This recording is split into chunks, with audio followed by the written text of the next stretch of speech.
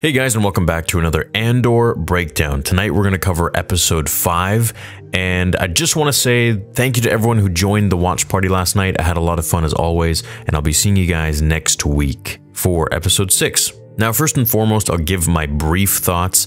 I thought the episode had a lot of exposition, a lot of unnecessary exposition. I do feel that the story is building nicely, and eventually some big things will happen, of course, seeing as how episode 6 will probably have the end of the heist, or perhaps that could be into episode 7. But if that's the case, there's still another 4 or 5 episodes left, meaning there's a lot more that can happen and go on in the show. I just hope that they cut out a lot of the unnecessary stuff that we don't really need, and just really get to the point in a much more movie-style fashion versus TV style, which drags things out a lot, episode by episode. But then again, this is a TV show, so. Anyways, let's begin with the breakdown. So this episode starts off with Syril at home, and he's emotionally very devastated for his failure and for losing his job.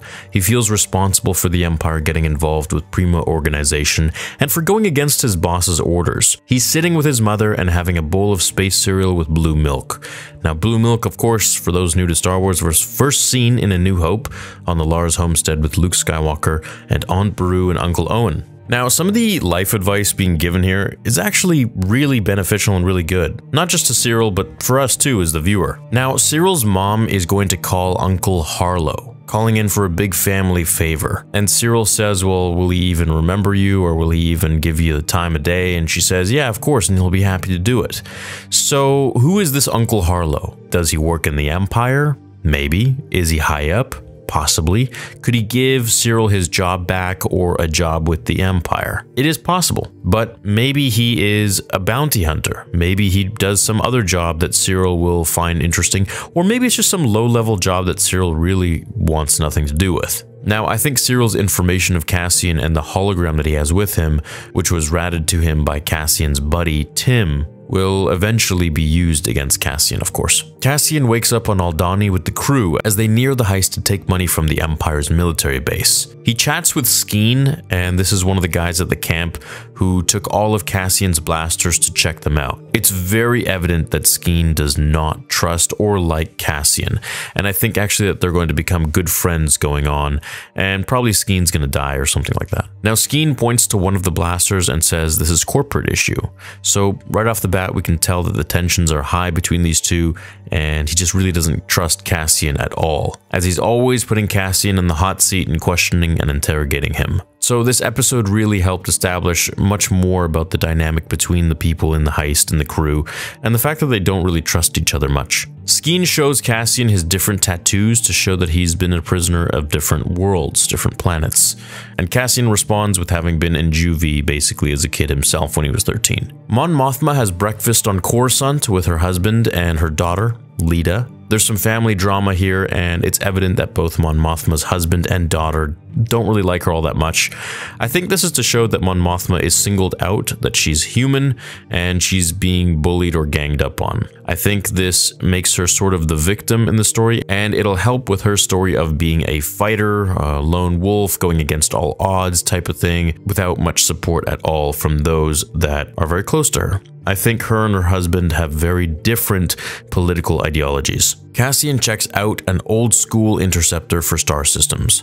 He then gives valuable information about the heist in regards to the weight of the ship, which the crew was about to completely oversight on and make a very grave mistake, which would have resulted in their capture or their demise. So clearly, Cassian knows more about these ships and vehicles than the crew. He's a valuable asset, and there's much more to him than they think. He knows more, but more importantly, how does he know this much? Tamarin runs Cassian through some drills to make him walk and move like an Imperial soldier, and we saw how detail-oriented and observant Cassian is as he notices things about the heist members, like which hand's their dominant hand, and knowing proper military procedures, like the firing arm should be on the outside of the lineup. As a TIE fighter flies over them, almost hitting them, they cover the blasters, which they refer to as guns, and I thought that was really weird. It kind of took me out of it. That's really the first time in Star Wars, I believe. But maybe these are guns, maybe these aren't blasters, but again, this has not happened in Star Wars before.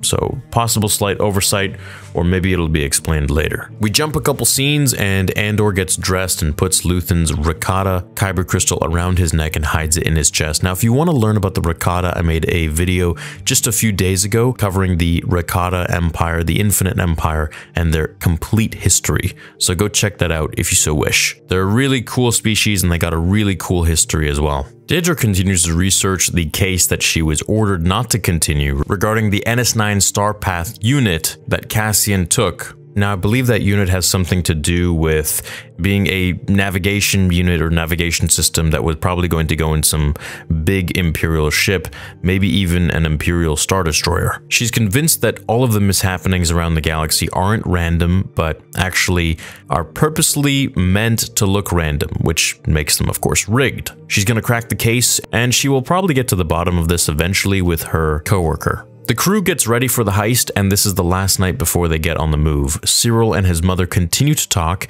and at this point the Syril is mushy for the length that they've been chatting, or at least it's edited that way because like several days have passed and they're still sitting there chatting away. Cassian, or by his alias Clem, goes over routines with Vel. We learn that Lieutenant Gorn lost the woman he loved and lost a promotion with the Empire. I'm assuming perhaps the two might have been related or something, as it made him fall out of passion with his job and for working for the Empire, thus turning him into a spy and helping Cassian and the crew. Skeen takes a knife to Cassian's throat and rips off the kyber crystal that Luthen gave him. Skeen finally cracked and doesn't believe Cassian is legit. He's wondering why Cassian brought treasure with so much with him on a heist.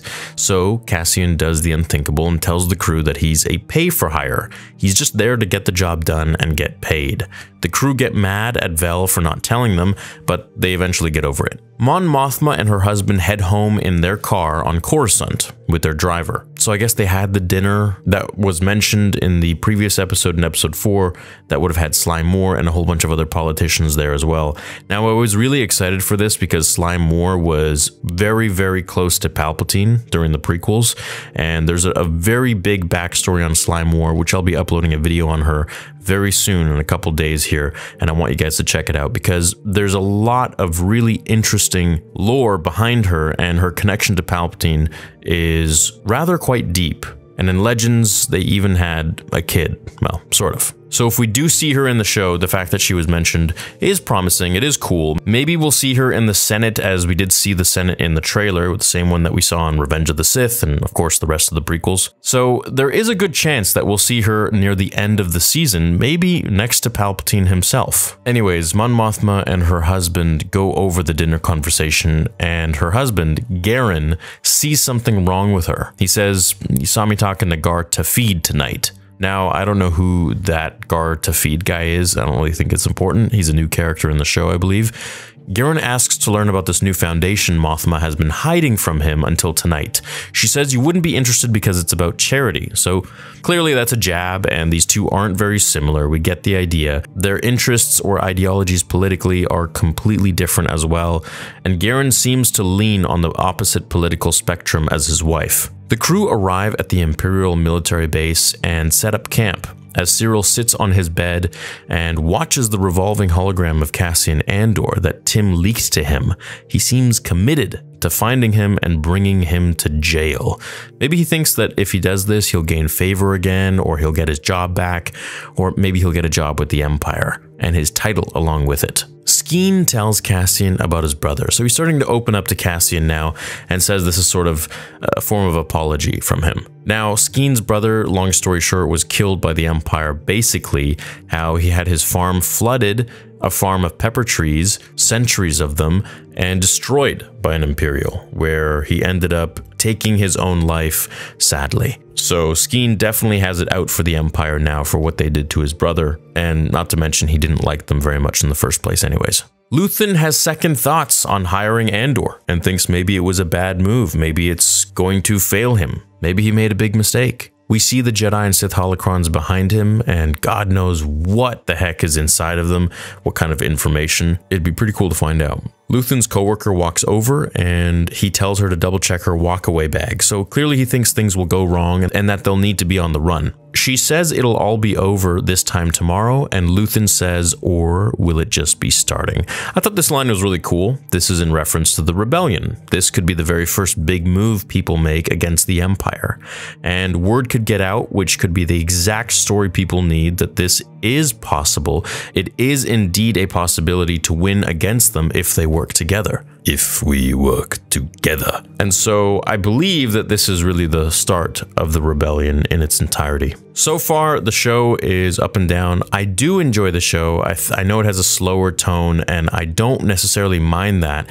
However, I would love if they would speed up some of the scenes and just take us a little bit more into some action, as now we're entering the 6th episode and really not all that much has happened. But hey, let's see where the show goes. It's building a lot of the dynamic with a lot of different characters, and we have a lot of different stories that we're running through in this show. Cassian, Mon Mothma, Luthen, the Imperials, Daedra. So there's a lot being built, and I understand that takes time. So going forwards, let's see what happens, and I can't wait to see you all in next week's watch party. Let me know what you think about the episode going forwards, what we would have loved to have seen this episode, and what you would love to see in the next week's episode as well. What do you hope to get out of this show?